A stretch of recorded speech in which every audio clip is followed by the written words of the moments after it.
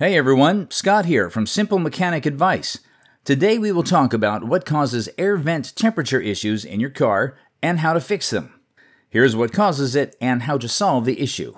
1. A low refrigerant level. The first reason your car's AC might not be cooling is that there is not enough refrigerant in the system.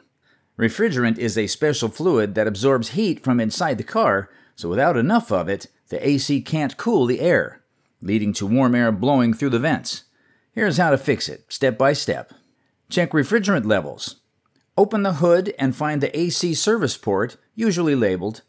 Attach a pressure gauge from a refrigerant recharge kit and read the pressure. If it is low, your AC does not have enough refrigerant, which could be why it's blowing warm air. Look for leaks. Check for leaks if the refrigerant level is low.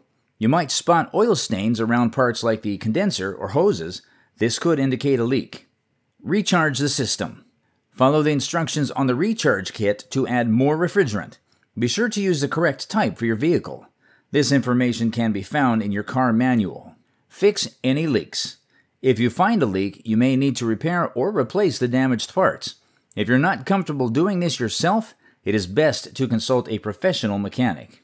2. A clogged condenser. A clogged condenser can block airflow and reduce cooling efficiency. To fix this, inspect the condenser.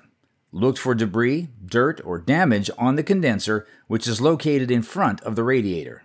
Clean the condenser. Use a garden hose to gently flush away debris. Avoid high pressure to prevent damage. Check for damage. If you find bent fins or physical damage, you may need a professional to repair or replace the condenser. Thanks for watching.